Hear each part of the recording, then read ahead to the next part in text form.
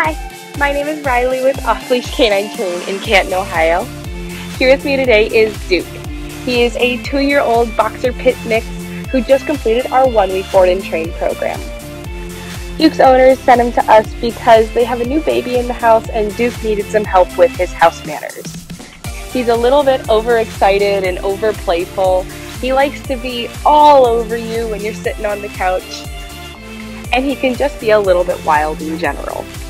So his owners wanted a better way to control him in the house, especially with the new baby around. Let's check out Duke when I first met him on day 1.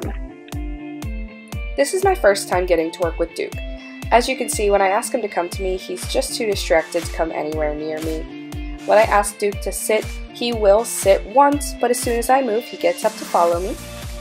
And then when I ask Duke to place, I know he doesn't know what the command means, but he has a lot of confidence and isn't afraid of the object.